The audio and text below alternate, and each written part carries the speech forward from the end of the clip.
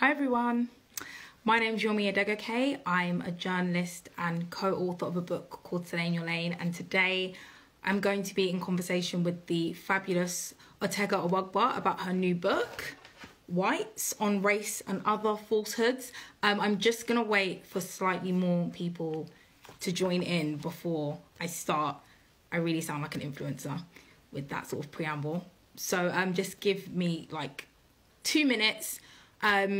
More people, namely being Otegha, because it really can't start without her. So just give me 5. Let's see if she's nearly here. Hang on. Okay, not just yet. One moment.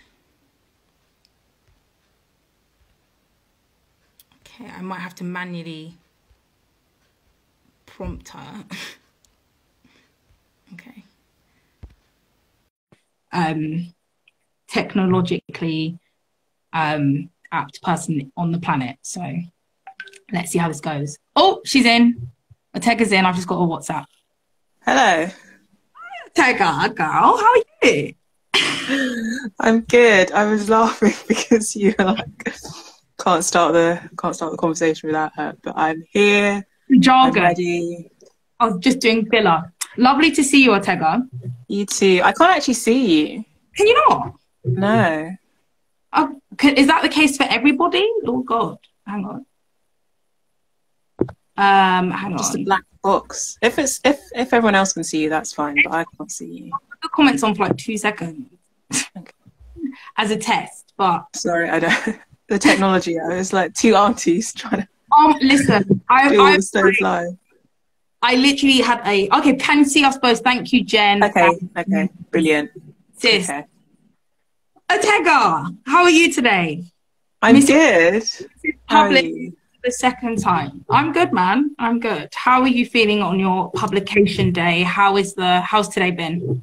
It's been good. It's been interesting it's been interesting publishing a book and not being like out in the world. Like basically like I've written and launched this book from my living room, from my bed, being realistic.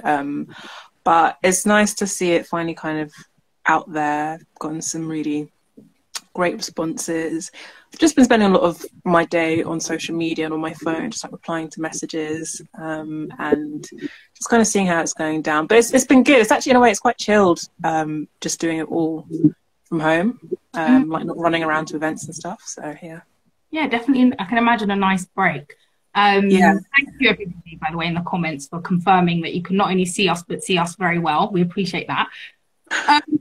So one of my favorite type of in-conversation events are the ones that I do with people I know very well. And I have to pretend that like I don't know anything about you and I'm not already a stan and that I don't voice note you on a daily basis. So we're going to like put all that to one side and pretend that isn't the case. I'm going to ask you very basic questions like, oh, so what led you to write Whites? Like, I don't know. So for the sake of everybody in the audience, what is Whites about? If you had to do your elevator pitch and just summarize it, what would you say Whites is about? Whites is, as the title suggests, about white people and about what's required to kind of coexist with them and navigate white spaces if you yourself are not white, so if you're black, and just, you know, the kind of unbelievable psychological and emotional toll that takes. Like I really wanted white people to understand what it involves kind of having to navigate them and having to navigate white spaces. And it's also a bit broader in terms of, it's also obviously a response to George Floyd's murder back in May and to the white responses to that murder and, you know, the subsequent protests and riots and the social media stuff. And it provoked a lot of feelings in me, a lot of discomfort in me. And so it just felt like something that I needed to write. Like I'd been sort of working on the ideas in the essay for like a couple of years and wanting to write certain things about racism and whiteness and navigating whiteness. And then after George Floyd was killed, it was just this like explosion of, I guess, conversation, discourse, and it just felt like now was the right time to put it out there.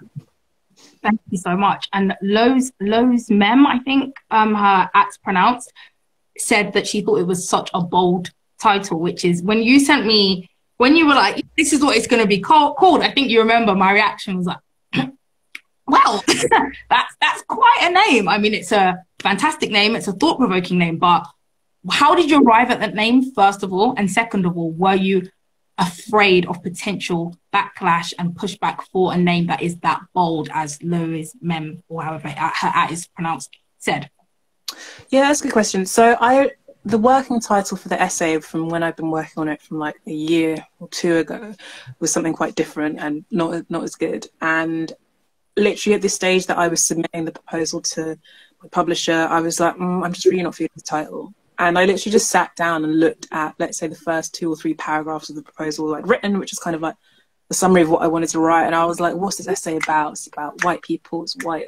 I was like, whites. Like, it really just came to me in like 2 or 3 minutes of just like looking at the text. I was like, there wasn't a big thought process into it. And it just seemed, I did, maybe it was a little bit kind of tongue in cheek. Like, I think within Black spaces and amongst Black people, there is a kind of slightly jokey thing of referring to white people as whites.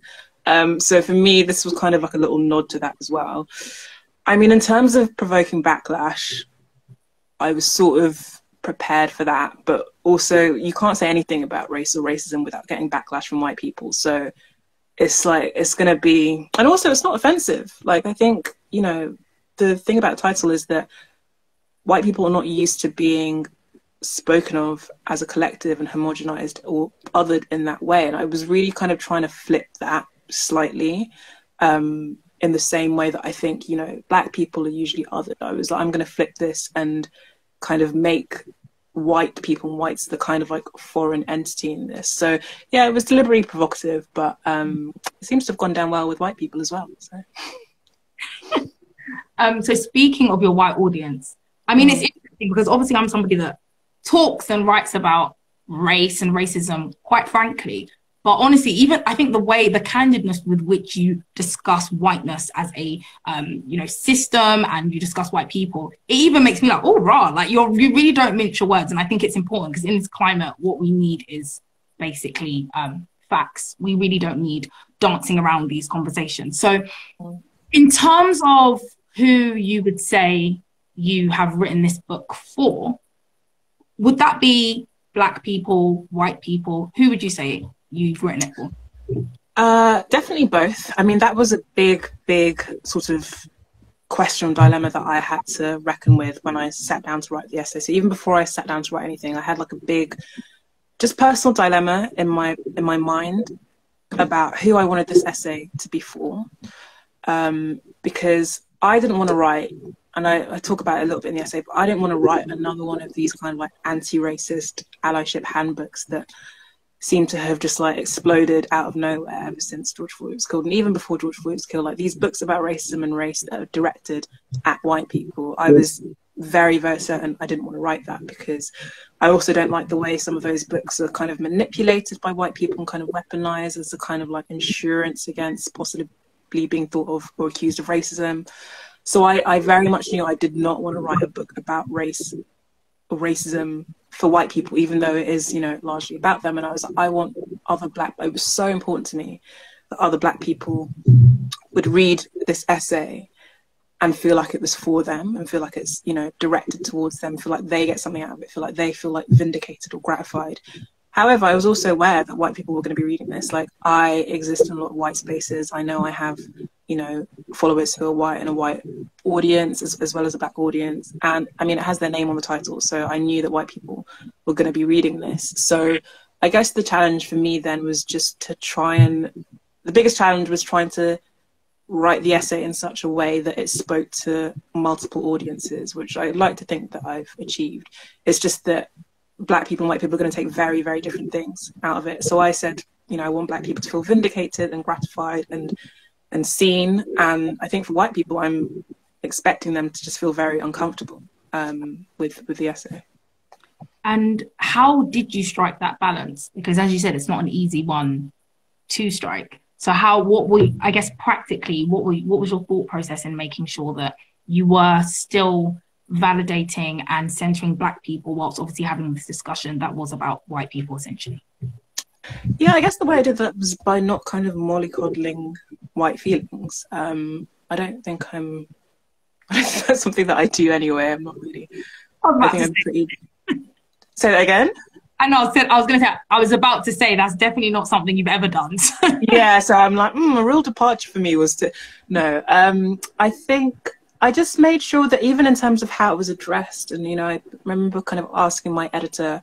There was one section I was like, well, this section is clearly addressed or, directed at white people, but then does that imply that the whole essay is directed at white people? Like, it was very much kind of like reading it and looking at who does this sound like it's addressed to? So kind of more of like a language thing, and kind of trying to almost kind of maintain a sense of neutrality in who it was addressed to. But also I think I tried to do that in terms of the stuff that I included. Like, I think from the responses I've had from some Black people so far who've read it is that they felt like it's sort of like the kind of conversations that we have in the WhatsApps about white people is kind of like suddenly gone like mainstream.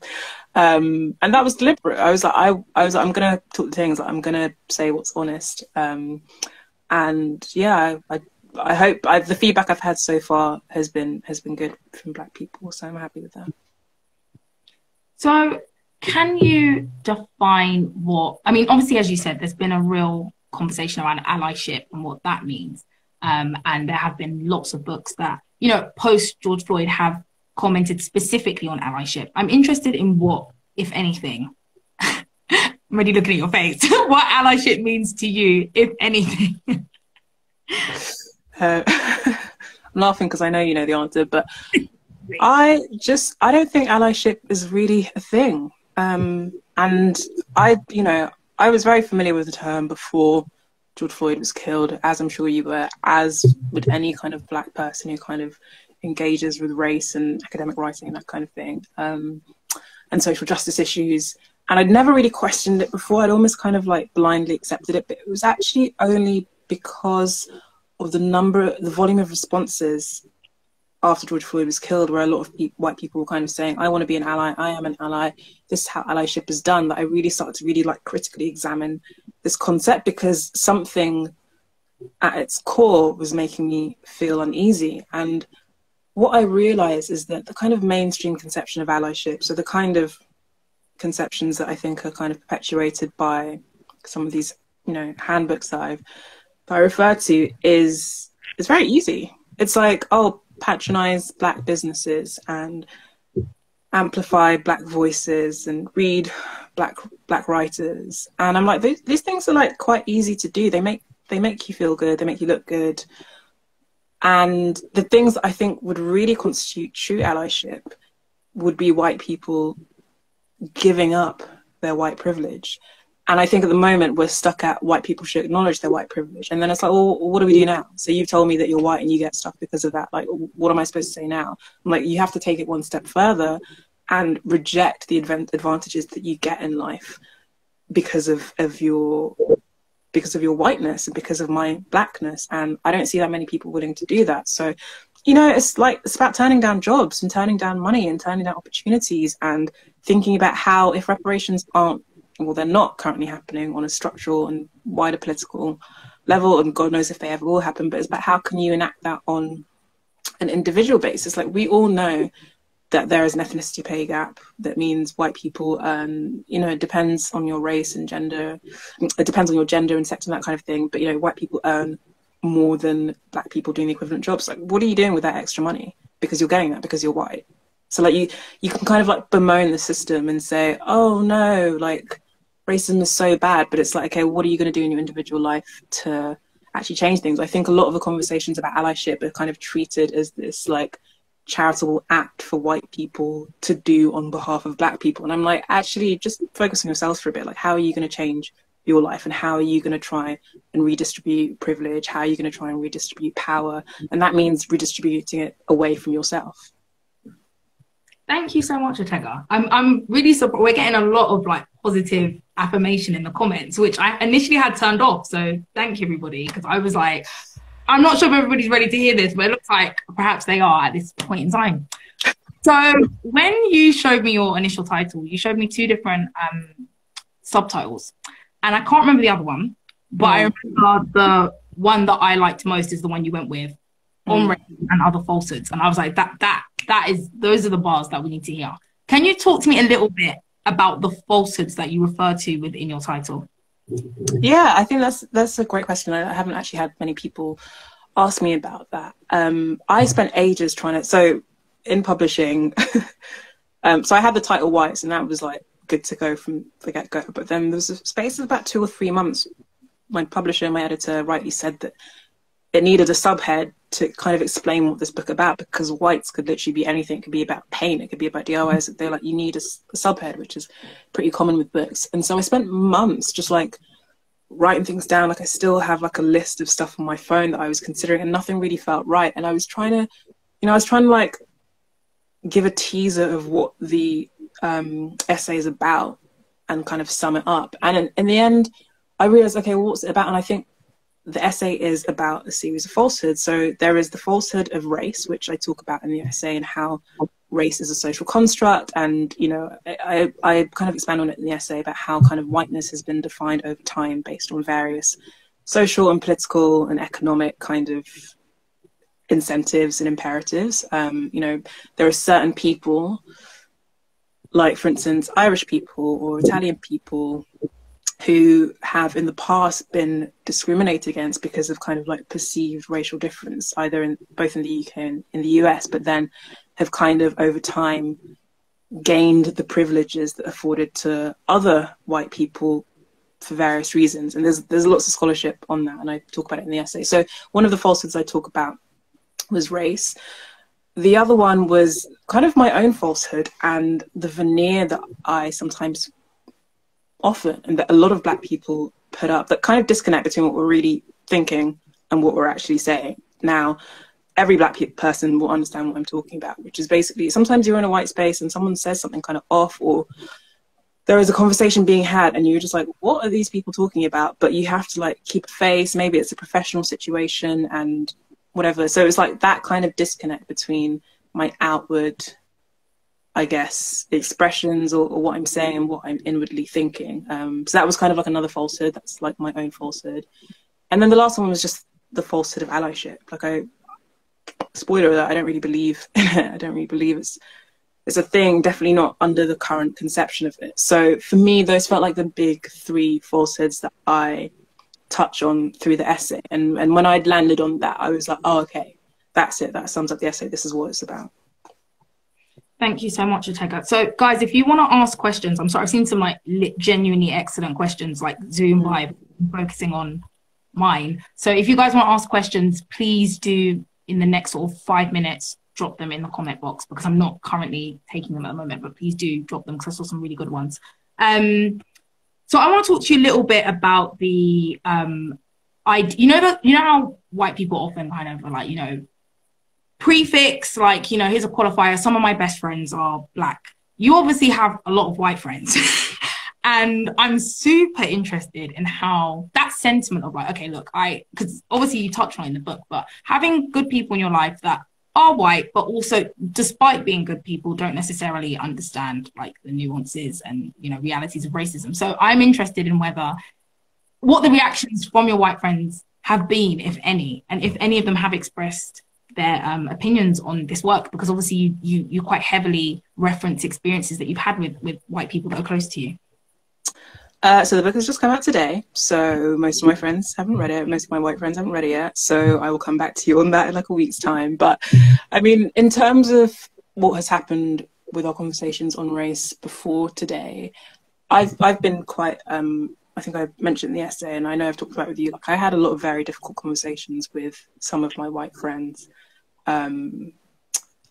after George Floyd was killed, and all of these kind of bigger, broader conversations were happening about race and racism. And it you know, it brought up, you know, I guess some things that I had been holding back. And, you know, for obvious reasons, after George Floyd was killed, it prompted conversations about race between Black and white people. And so obviously that happened with me and my friends. And yeah, we just had to have a lot of difficult conversations about times that I had felt, I don't know, maybe let down or felt like they hadn't engaged with my experience as a Black person and as a Black woman especially. And I think for me, whereas in the past, probably in years gone by, especially when I was, you know, younger and less willful, I want to say less willful, but I've always been quite willful.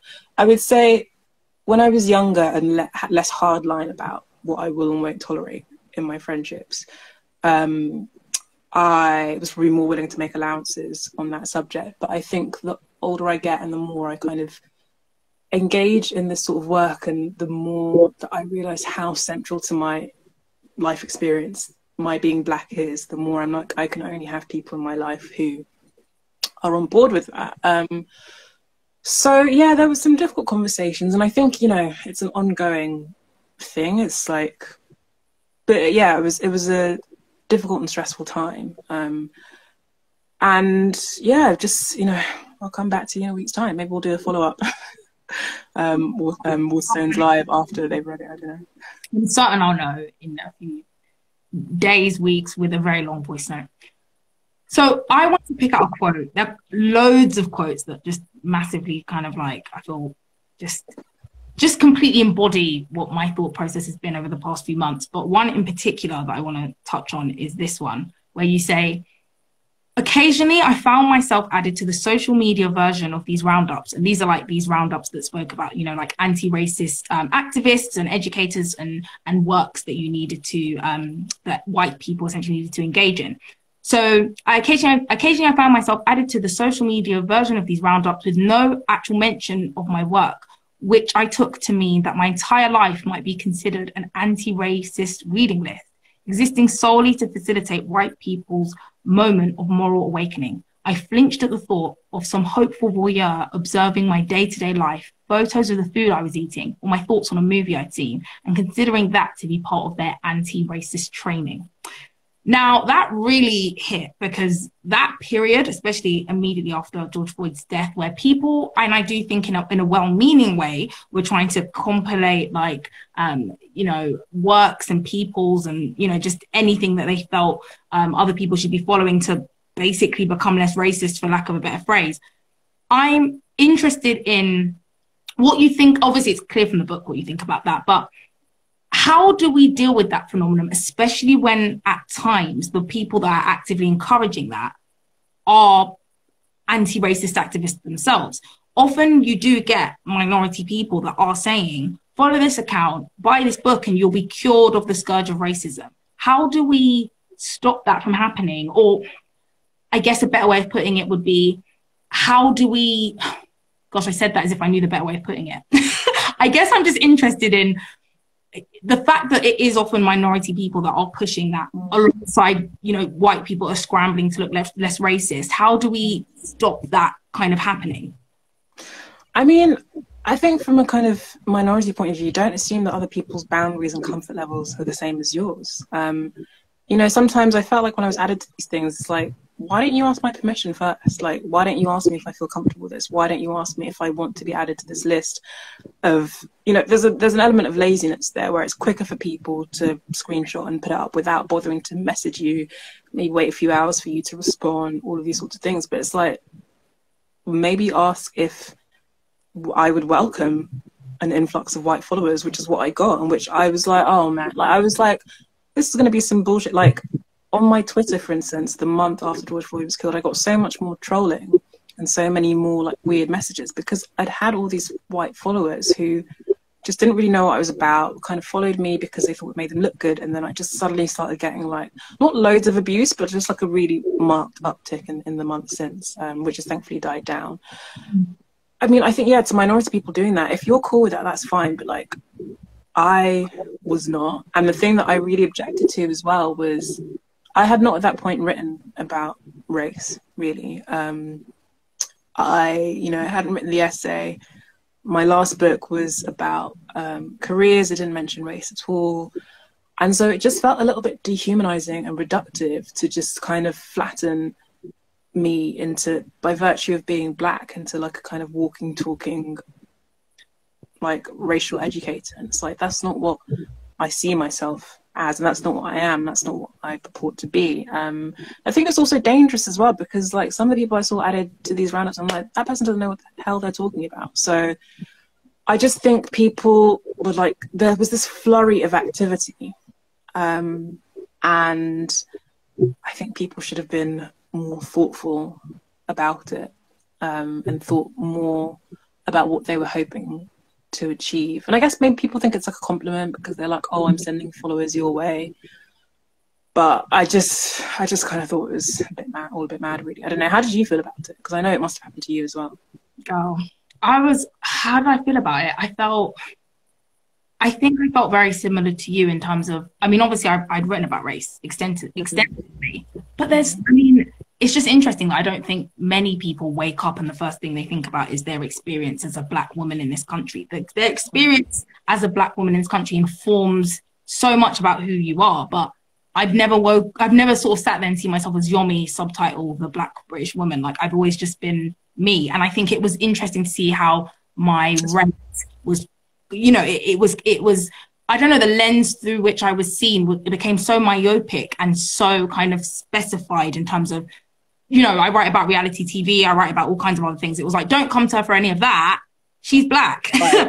she's a Black correspondent. Come to her for all of that. And it was a lot. And that's the thing you said as well about your follower count going up massively massively spiking. And is it really useful if those people that are following you are then going to be very, you know, uncomfortable with the things that you then go to speak about because they're not actually following you of their own volition? It's to look less racist. And also they're probably going to be disappointed because 3/4 of the time I'm just chatting absolute crap on my Instagram. So I just kind of feel like if someone has promised you some kind of like racism 101 seminar, you're going to be very disappointed by my Instagram. Oh my God.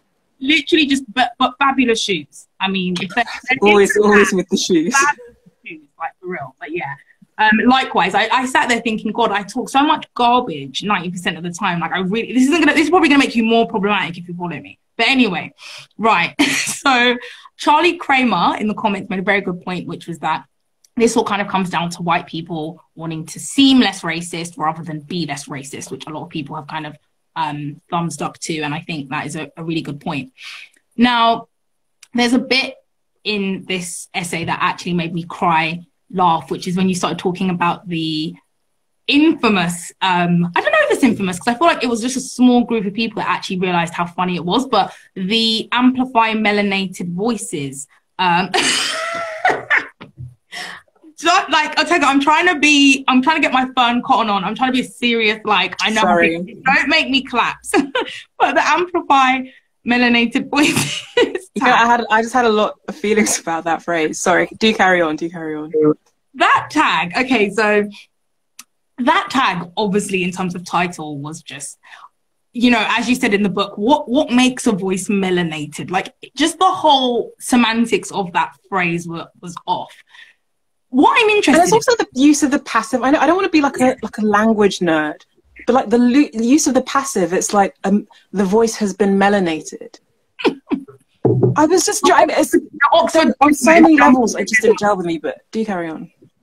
That just killed me. That you were so enraged by that, and obviously it's something that a lot of us privately were kind of, you know, a bit like, oh, interesting turn of phrase. What I found really interesting though is that, you know, your book is probably one of the only, I mean, I guess I'm not on Twitter as much, so maybe there was more criticism on Twitter, but it's one of the only spaces that I saw someone actually be openly kind of critical of how ludicrous that phrase was. So what I was interested in is, why do you think we are so cautious about calling out or being openly critical of, I guess, anti-racist actions that in reality are a bit silly or do come across a little bit, you know, because obviously I guess it's well-meaning, so there's that kind of, you know, you don't want to be too critical, but I'm interested that amplify melanated voices, which was so silly, I'm shocked that no one else, including myself, or my excuses, I'm not on social media as much anymore. Why do you think so? That's my get out clause. Why do you think it's so unwilling to openly critique these kind of initiatives?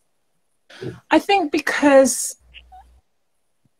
there's a, you know, then you get a lot of white people and perhaps understandingly being like, okay, well then what do you want us to do? Like, we're trying to help. And like, you know, I've seen that reaction already play out in terms of responses to my book and interviews I've done, and also just like at the time where white people were kind of being like, oh, well, like we're trying to help like black people, and it's like these ungrateful blacks kind of narrative where it's like, well, what do you want us to do then? And I think people want to recognize, or black people want to recognize and acknowledge that white people are trying to help. But I'm like, it doesn't serve anyone to allow people a kind of false sense of security about their efforts, and to make them think that they're more helpful than they actually are, or to not even tell them that they might be harmful or, you know, hurtful, damaging, or whatever. So I'm here to tell those home truths. But I think, so on the one hand, it's that, like, it kind of provokes a response in white people that they feel like they're damned if they do, damned if they don't, which to an extent I get. But I'm like, there are actually things that I think white people could do that would be helpful, as I detail in the book. I just don't think that they're willing to do them. So you're not damned if you do, damned if you don't. It's just that you're not willing to do the things that I think will be helpful. But also, you know, the whole like concept of allyship, I remember when I first started having doubts about it, you know, back in like June, I texted a black friend of mine and I was like, babe, I'm really not sure about this whole allyship thing. Like, I'm really skeptical about it. I'm really not like, I just don't really think it's a thing. And she said to me, and I was like, oh, I'm thinking about pitching and writing something about it. And I just wanted to write like a quick, like 800 words somewhere. And she, you know, and I really respect her opinion. And she was like, oh, but then it was almost like, don't say that, because then that will like discourage white people from trying to help if they feel like their efforts aren't being recognized, or if they feel like someone is telling them that it's not possible for them to be an ally, then they'll be like, oh, why should I even bother? So I think there is this thing of like not wanting to like discourage white people from whatever efforts they might be willing to take, which I suppose is fair enough. But it's like, it's almost as if I'm out there like, you know, hammering on white people's doors and like telling them off. I'm just speaking very, very plainly, and I don't think it serves anyone. We're all adults here, like, you know, this isn't a book for 12-year-olds. We're all adults here. It doesn't serve anyone to mince their words and to kind of mollycoddle them. So I think that's why maybe people didn't pick up certain things. The melanated voices thing, yeah, I don't understand that one. I think the thing about that I resented about that, it was like this like new phrase that kind of came out of nowhere, and without kind of doing any kind of like fact checking or sense checking or critical thinking like about this phrase and its origination, people just kind of like repeated it ad infinitum. And I think that's kind of the nature of how social media works. People were just kind of like repeating and parroting things without really thinking critically about it. And I think that's why I particularly took umbrage with that phrase, because it just kind of seemed to encapsulate a lot of what was going wrong on social media at the time. Thank you so much, Otegha. Now, as I said at the beginning, I am literally a technological auntie, so please bear with me, guys. I'm doing my best, can you not, to answer questions. So I've literally taken it way back to like the start of the live, to Jumanji, who said, how is the message going to reach those white people that don't engage with anti-racism books, etc.? Oh God, what have I done? So hang on. Okay, I'm afraid I'm going to break this thing. Go on, Otegha. How is it going to reach the people who don't engage with anti-race books? I don't want to be flippant, but it probably won't. Like, I suppose maybe they'll hear about it from their white friends or white partners or white, you know, family members who have read this book or this essay. But yeah, I don't know, if white people aren't interested in reading these sorts of books, then there isn't really anything I can do about that. Sorry if I'm not trying to be flippant, but I'm just like, I don't know is the answer. Brilliant. Honestly, the brilliant thing about the essay is that you don't claim to. And I think that's what's really, when I think one of the problems with being an author and being what's considered an authoritative voice on something is that there is an inference that you are saying you have the answers and you've made a conclusion, and you haven't, other than your conclusion has, I mean, in the essay is very much that there are ways to be a better ally, but you understand most white people aren't willing to do what it takes. And that's like a fair conclusion to draw. But there's nothing in this book that would suggest you had the answer to that. Do you get what I mean? So, but I do think it's difficult when you even broach certain subjects that it feels like you kind of have to be like, and this, guys, is how you solve racism. It's like, yeah, you don't know. I was quite prepared for those sorts of questions, and I've had a few of them in interviews and stuff, and I completely understand them. But I'm just very happy to hold my hands up and be like, I know what I know and what I know I've put in the essay, and I don't see myself as like this I don't see myself as a coach for white people, and I also don't purport to kind of have the answers on how to physically dismantle structural racism. I just know that I feel like my contribution to that effort is by just speaking plainly and telling the truth, and that's kind of within my skill as a writer. But also I'm like, the onus is not on, like, more generally, obviously I know that was a specific question about how to reach white people who have like their heads in the sand, but like I'm like, I can't dismantle racism myself as a black person. Like, it requires white cooperation, which is kind of something that I talk about in the essay. So sometimes I have these things where people are like, okay, so what do we do next? And I'm like, well, why don't you tell me? So yeah. Thank you. I hope that helped answer your question. Next is from Juba Music London. I saw this ages ago and I've been like literally gagging to ask it, which is, where do other people of color come into this, as anti-blackness is prevalent amongst more or less all non-black communities? I think that's a fantastic question. And I was really conscious when I was writing the essay that it was written as though there are two races in the world, black and white, and I obviously know that's not the case, but I did still make a very specific decision to talk about just black people and white people, because that I think in terms of responding to Black Lives Matter, it was very much a conversation about anti-blackness and anti-black racism. And then white people, obviously, the kind of like, I don't know what's called, dominant race. I don't like that phrase, but you know what I mean. It's kind of both. I read this really interesting article in the New Yorker over the summer about why we should maybe actually start to... It kind of persuaded me to use the term people of color more, because I know that there are so many conversations that I've had with other black people about the fact that, the black experience is very different to the Asian experience. And, there's kind of like anti-black racism within people of color. And I basically felt like torn between, if I were to recognise that, to write about that, I felt torn between recognising that fact and the anti-black racism that happens amongst people of colour and the role that they play in, I guess, kind of trying to assume proximity to whiteness, or kind of trying to leverage what proximity to whiteness they have, and the extent to which often the way to kind of, historically the way to kind of gain the advantages of the dominant race has been to kind of push down black people. But also I kind of want to be a little bit more charitable and also recognize that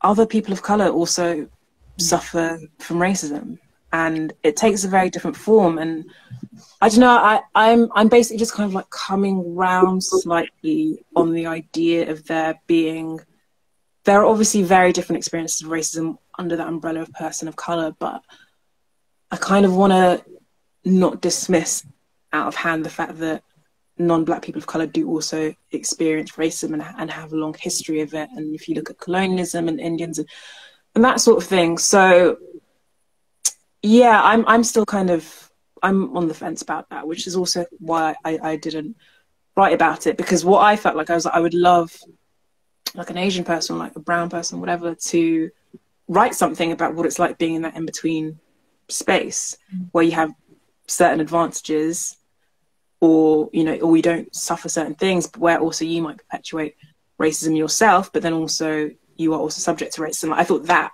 would be really interesting, and I remember I was thinking, God, I would love someone to write the like Asian version of this essay, but that person isn't me. I'm really honestly glad that you said that, because I do think, especially with the online discourse, that gets lost, essentially. It gets lost. And I can see why, because there is so much, there can often be a lot of anti-blackness from, I think in particular, the Asian community, but also kind of some Arab culture as well. But yeah, like Asian people, like we've heard stories and you know what happens, and a friend of mine had racial abuse on the street the other day, and she's not black. So I just don't want to get into, I think it can get a little bit competitive. Yeah. In terms of who has been oppressed the most. And obviously I think there is a very specific black experience that in a lot of cases, and even if you look at kind of statistics, it's like very clear that racism kind of falls heaviest on black people. But I don't want to, I kind of want to be a little bit more open about that. It was a very convincing article in the New Yorker, actually. I'll tweet it out after this because it was really good. And I think a lot of black people should read it. As I said, I'm really, really glad that you said that. And funnily enough, it was a conversation I had with a brown person, so to speak, a Grenfell, that really made me realize that, you know, there are situations essentially in atrocities and racisms, plural, in this country that do affect basically people that just their commonality is simply that they're not white. And regardless of anti-blackness that may take place in those communities, that is the case. And, you know, trying to leverage perceived proximity to whiteness to then be anti-black is kind of almost its own conversation. It doesn't undermine the fact that those people are going that. It doesn't cancel it out, but I think people are treating it as though it does. And exactly. And I don't want to be part of that. And because I sometimes think, I was like, wow, it must be interesting as an Asian person to kind of watch these conversations happen and maybe to read my essay. And yeah, it sounds as though like black people and white, you know, there's the only two races, and black people are the only people that suffer from racism. And that isn't the case. I you know, it's a personal essay, so I spoke to my own experience. And as I said, George Floyd is very much about like blackness and whiteness, but that is a conversation that I would love to have more, and I would love to read more about, like a kind of like Asian response to this moment, and also to my essay even.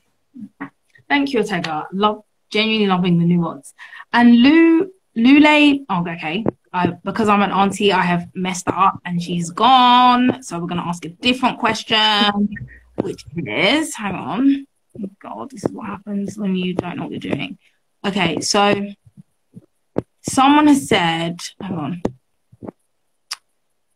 I think it's helpful to have allyship in the corporate context, which gives them tangible actions to take, which leads on from another question, which was from Lule, which was, do you think that in the same way the the gender pay gap is published, would you say that it would be useful to publish the ethnicity pay gap?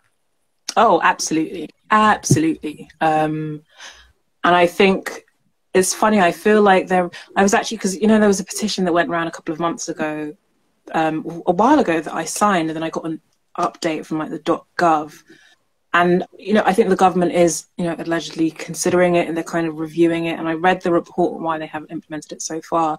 One of the things they mentioned, which I hadn't really factored in, was the kind of complexity of essentially categorizing people racially. So I think, you know, when it comes to gender, things are a bit more black and white. It can be, you know, you can identify as male, female, non-gender, you know, non-binary. So it's like there's like discrete categories, but with race, it's different. And then also it's like, well, what if you are a white person passing person of color? Like, anyway, they was essentially saying that it requires a lot more nuance, but I don't think that's an excuse, because I do still think it can be done. And look, we have so much, you know, the Office of National Statistics has thousands of charts and data that are categorized by race. So if they can do it, then the government can do it.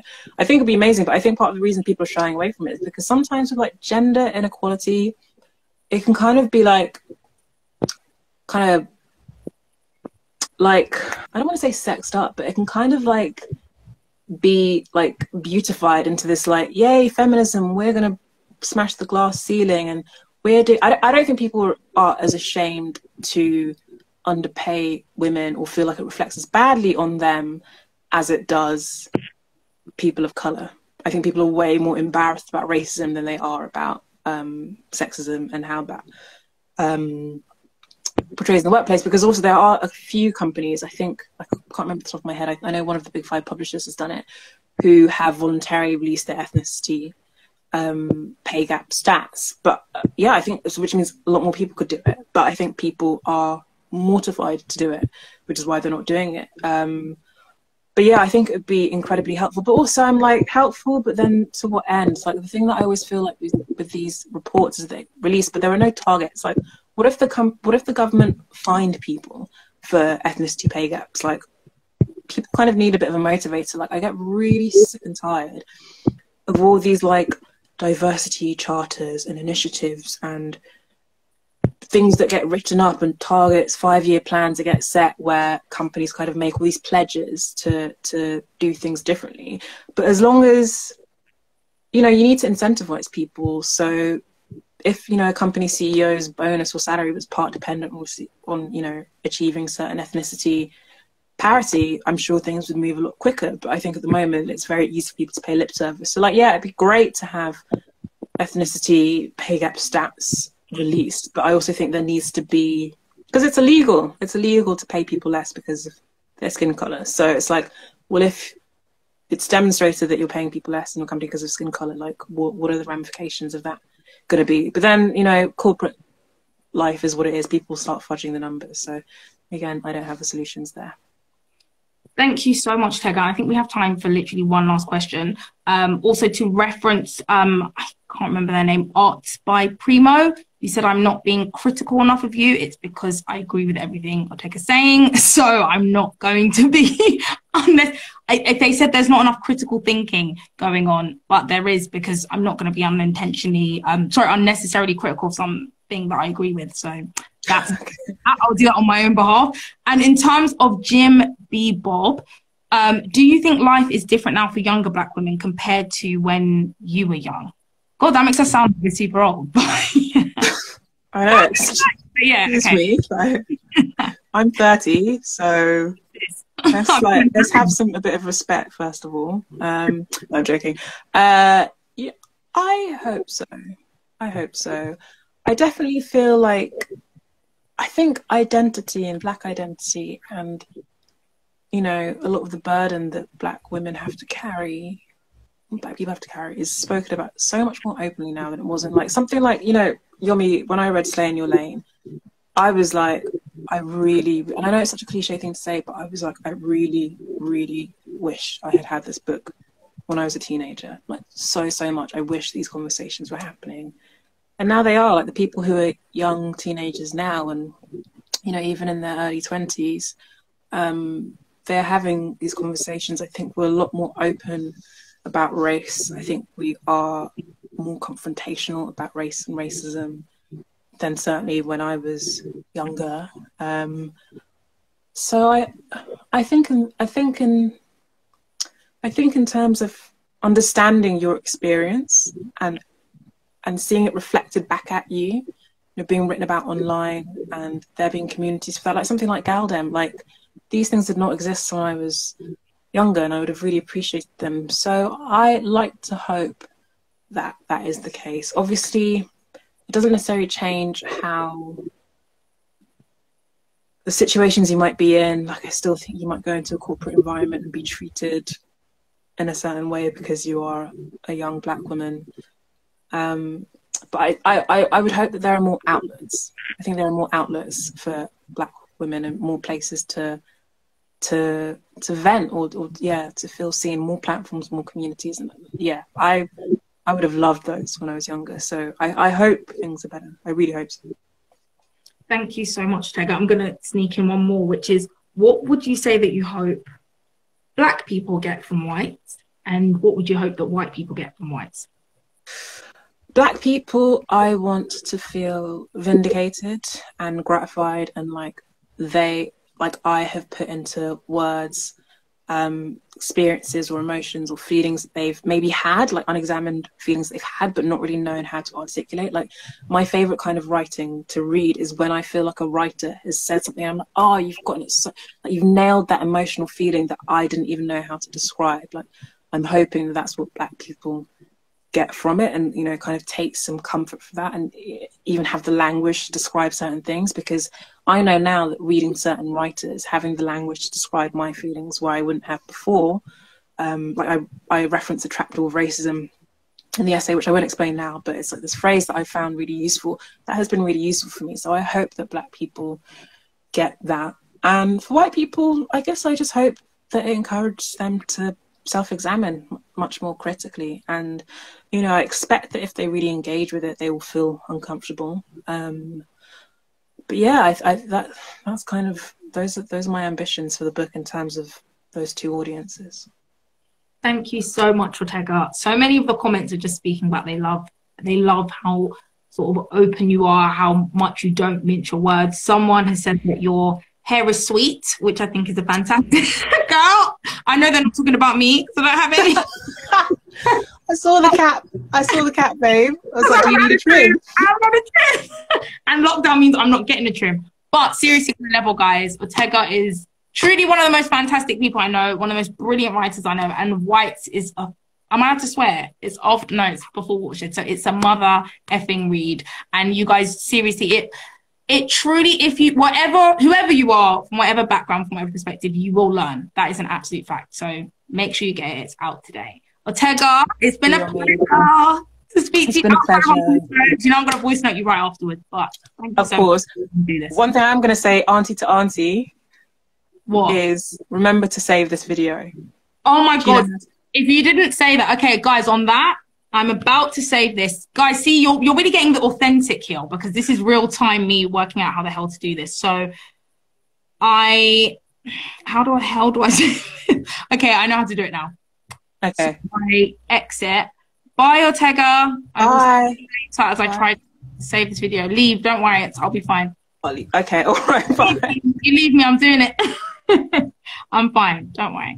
Why are you still here? Right, hang on. God, am I still on this thing trying to get there out? Okay, hang on. So I must share. Are you still on here? Still on here! It's a share to IGTV. How do I do that? Wait.